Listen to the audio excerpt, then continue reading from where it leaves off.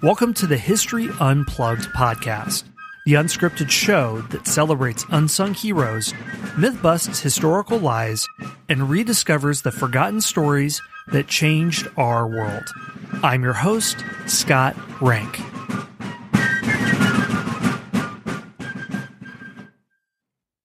Probably one of the most interesting and complicated of the Founding Fathers is Henry Lee, also known as Light Horse Harry Lee.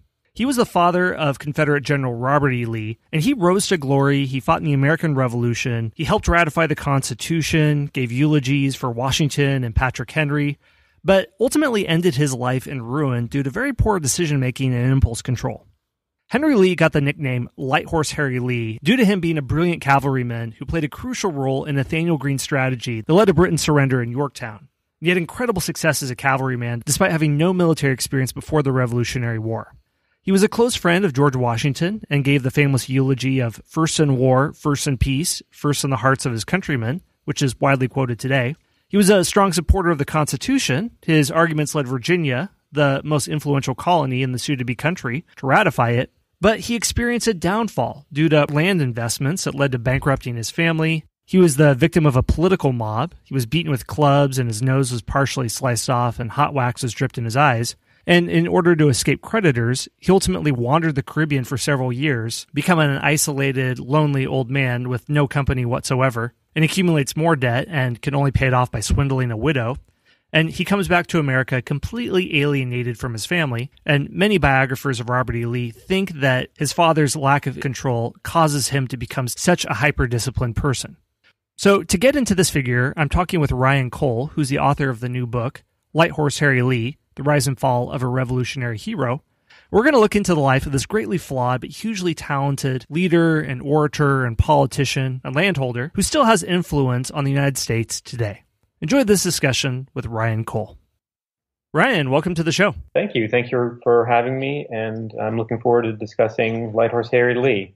Yeah, and to start out with Harry Lee, I had not encountered him very much. I think the only time I did was as background for looking at the Civil War, where Robert E. Lee is given his little biographical snippet. They'll mention that his father served in the Revolutionary War and was a confidant of Washington, which is somewhat ironic because his son is behind a major figure in the effort to separate from the United States. But typically from what you've seen, how is Harry Lee remembered? He's remembered broadly as, you said it really, you kind of summed it up. He's remembered because who his son is primarily, and he's remembered because he was, not only was he one of Washington's favorite horse soldiers during the Revolution, but he was even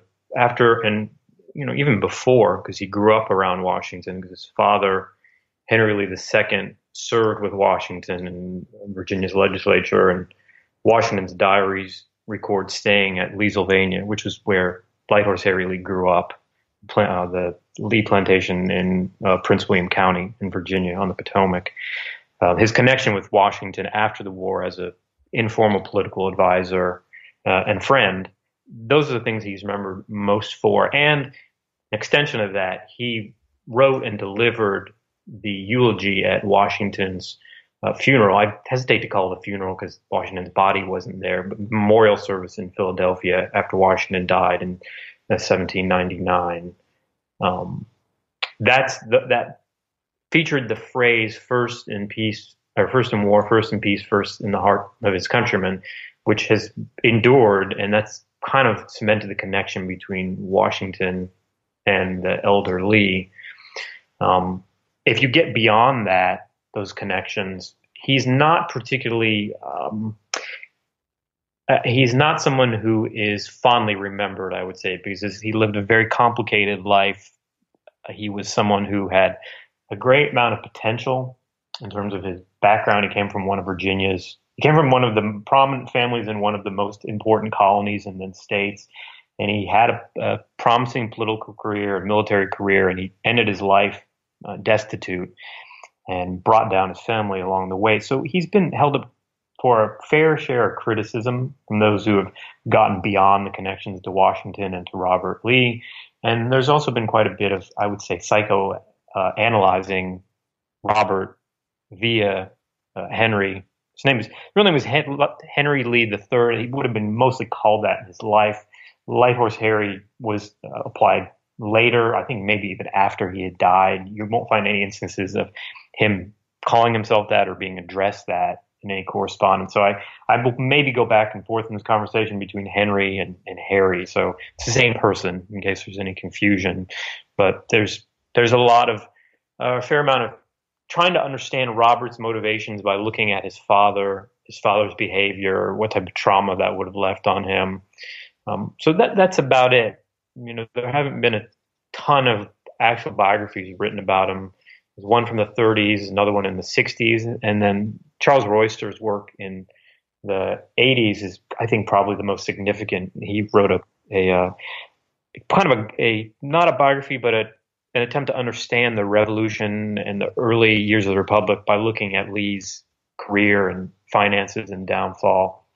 And there have more recently been a couple studies of Lee's military career, but this book is the first birth to death biography in decades, and we'll try to get beyond just the connection to Robert and the connection to Washington and try to understand this really big and a lot of times confusing and perplexing, but also important life. Well, before we get into his life proper, I wanted to ask again about something you mentioned, that he's mostly been used as a tool to psychoanalyze Robert E. Lee. And for listeners who don't know, psychoanalysis was a approach to history that produced a lot of ridiculous history books in the 50s and 60s using Freudian psychoanalysis, saying, oh, by being Freud and analyzing this person, we can explain what they do through psychology. And some of it is useful. Most of it gets pretty ridiculous, and it really dates a lot of these histories terribly. But how did psychoanalysis get used with Harry Lee as the subject? Did they say that Robert E. Lee's motivation can be explained by his father's failures, or is it something else? Robert E. Lee conducted, let's put it this way. This is something I said the other day. Robert E. Lee, if you study him and you know about him, there's a sense of, I wouldn't say bloodlessness, but there is a sense that you get of a man who's wielding almost tyrannical self-control and discipline over himself. And I'm not just talking about his military career, but I'm talking about fear of debt, his faith, his dedication to his family, his care for his wife, and his fretting over his children not knowing him as he was away from home. And that is, if you look at Harry, almost the opposite.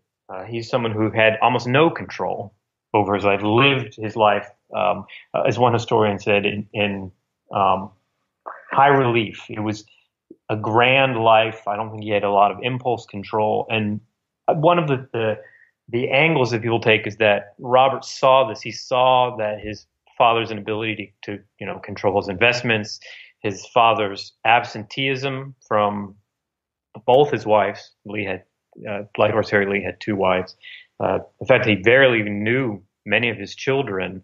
I think you can look at that and say that Robert, even though he spent very little time with his father, remember he was born relatively late in Harry Lee's life, and Harry Lee was either in jail or in exile or on the run throughout most of Robert's life. You could look and see that Robert knew about his father. He understood the disgrace that he brought on the family, and he made an effort to live his life in the exact opposite fashion, particularly the personal stuff. The military is another subject.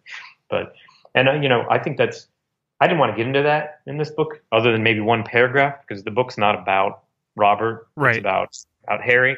But I don't think you think you're right. A lot of this type of analyzing ends up with ridiculous conclusions. But I don't think it's that outlandish to say that the son looked back and saw the father's behavior and made a very, an effort to make sure that his life and his family life and his finances were not, the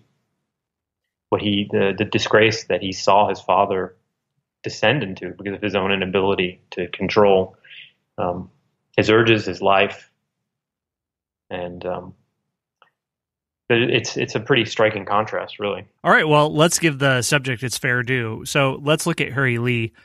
He's called Light Horse Harry Lee because of his accomplishments as a cavalry officer. So tell me about that military career, and it must have been pretty good if he's a confidant of Washington as a young man. How did that all come about? I'm going to repeat myself just a little bit, but he would have grown up knowing Washington. Washington would have been a guest in his home growing up. So there was already that connection before the war, before the Revolution.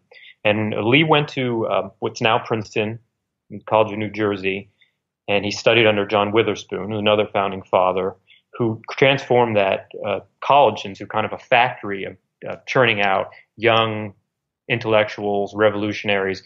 A lot of young men who would later have careers of distinction come out of there. And Lee is studying with James Madison at the time and Aaron Burr, among others. So he kind of gets indoctrinated. It's really a hotbed of radicalism in the years leading up to the Revolution.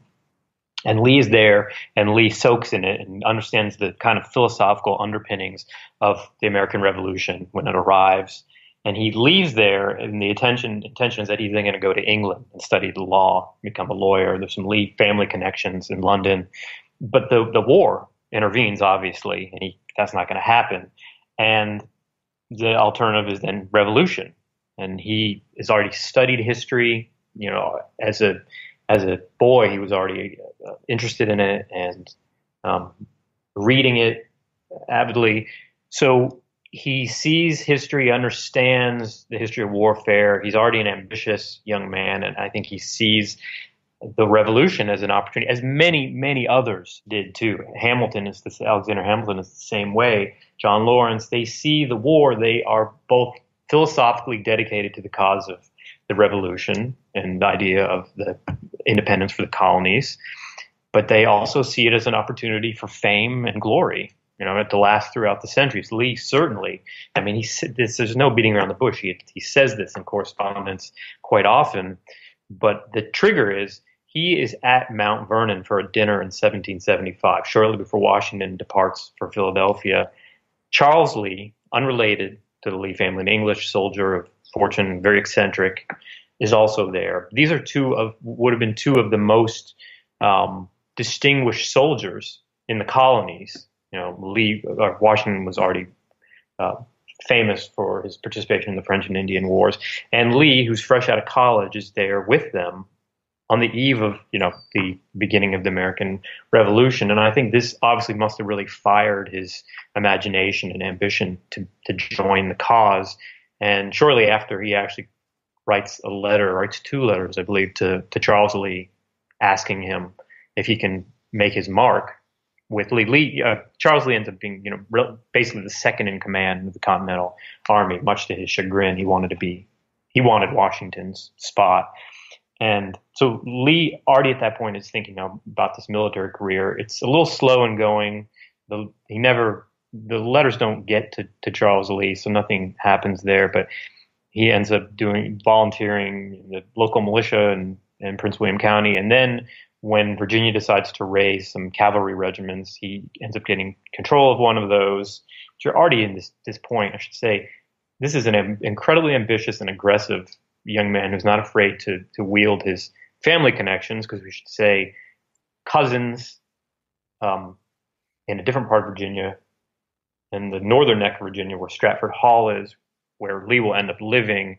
There's another set of Lees led by Richard Henry Lee, Francis Lightfoot Lee. These other Lees are heavily involved in the Revolution and the move away from Great Britain, and they end up in Congress, and they're pretty significant political players in this era. So Lee has these family connections, which he is not afraid to use ruthlessly to, find clothing for his men and arms, and he's drilling them. And it's important to remember, this is a guy who had no military training, no formal military training. His father would have been the head of Prince William's militia, but that's about the extent of his military background. So he's a self-taught soldier, as many of the revolutionary heroes are, and he's busy in Virginia, with Virginia, his troop in Virginia. About this time, it's originally in the northern theater of the war.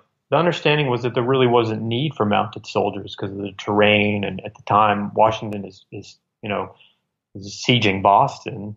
Why would you need cavalry soldiers? But once the siege is lifted, there's the kind of changing of mind, particularly with Washington, and he decides they're going to need cavalry. At that point, there's a request for regiments to be added